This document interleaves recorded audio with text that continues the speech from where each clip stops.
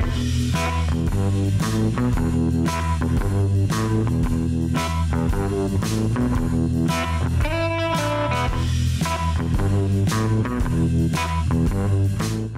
everyone. Welcome to the Cardiac Wire Show. My name is Jake Fishman. I'm the host of the show and the editor of the Cardiac Wire, and we have a great episode for you all today. We have Jacinta Fitzsimons from Artella Solutions joining us. We're going to be talking about remote cardiac patient monitoring and evolutions with ECG and AI and how those things are coming together to really better serve patients and their physicians. Really excited to share the show with all of you, and I'm happy to have you on the show, Jess. So welcome. Thank you very much. I'm glad to be here. I'm glad to share all the information. It's good to have you with us. Maybe to start us off, if you can give us a quick intro to Artella and yourself and your role there and your background in cardiology. Yeah, sure. Well, I'll start with myself first because that rolls into Artella. So my background is in nursing. I trained in Ireland and I came to the States I came in 1994. Worked in intensive care, was a manager, educator, and then I became a patient safety officer, taught a lot of EKG, and that's when I get involved in actually a company called Preventis, which is really eCardio. I became their director there over their lab, and that's when I got to know about IDTFs and algorithms and such. Then I had my own company where we monitored for other companies. And during that time is when Larry Lawson came after me to join Artella because he started this new company and he wanted me there because I'd worked for him for eCardio for 10 years. And then I joined Artella. So what it could do, I could see the potential. And the rest is we're making history. Artella itself is a newish company monitoring patients at home, remote monitoring, and we just provide, I think, a great service, and our job and goal is to provide that for the patients as well as the physicians. And that's where I met up with Monebo. So for these patients, I guess, what are the type of patients that you'd be monitoring, and how are you monitoring them? So we actually work with a lot of cardiologists, primary care physicians, and electrophysiologists. And they wear devices at home 24/7. They're being monitored. So if a patient has issues like palpitations or any type of cardiac issues, the doctor will order a monitor and we will deliver that monitor to the patient. Sometimes we go out ourselves and put it on the patient. And when we monitor and give the data to the physician so we can make, an informed decision about the patient's treatment. So when you talk to these physicians, particularly maybe the cardiologists and electrophysiologists, what are the types of challenges that they're telling you that they're facing, just basically running their practices? Yeah, no, that's a good question. We actually asked them that question. When we talk to them, and right now it's mainly timely, accurate data. They want the data that's accurate and they want it on time so they can make an informed decision. And that's something that they ask for, as well as care their patients. Just simple, basic care of the patients, educate them on the device and monitor them to make sure they're compliant. So how does Artella help solve those challenges? Well, I actually think of Artella as the movie, if you know the movie Fast and Furious. So I use that terminology. I think we're fast and we're furious. Fast in our turnaround time and fast in our hookups. And furious to me is the determination and passion we have to give that data to the doctor on time and to take care of the patient. And that's how I look at it.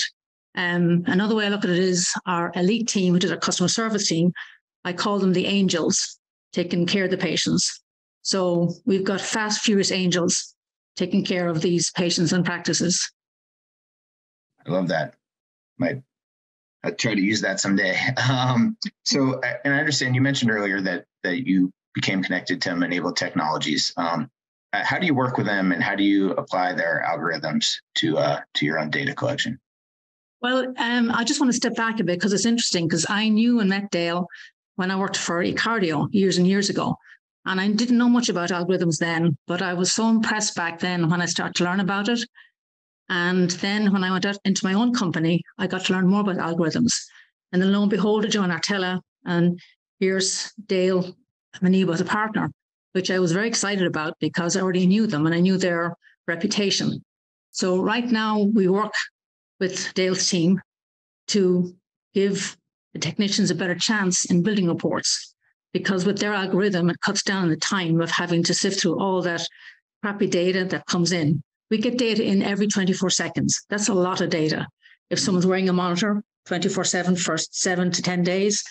So Dale's algorithm, it sifts through all the garbage and it puts the rhythms that are appropriate into particular bins so the technicians can build a report and give it on time to the physician. Do you have a feel for how much time that might save, or how that impacts the people building the reports?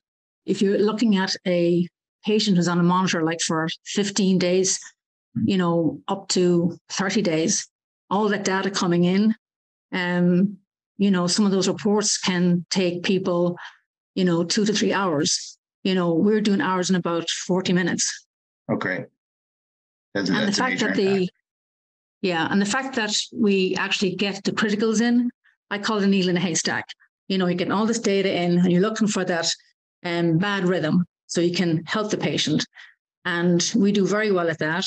And the algorithm will actually show us those bad rhythms so we can call the physicians and the patients to make sure that they're safe. Great.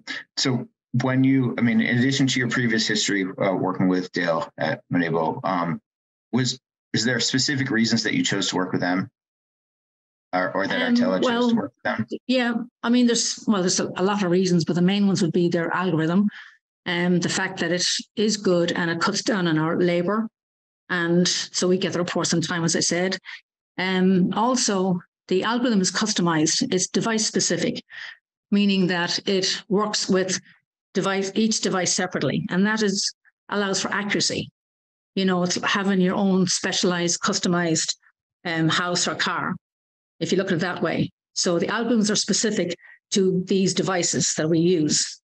The other thing that is more important to me, the algorithm's important, but I work well with the team.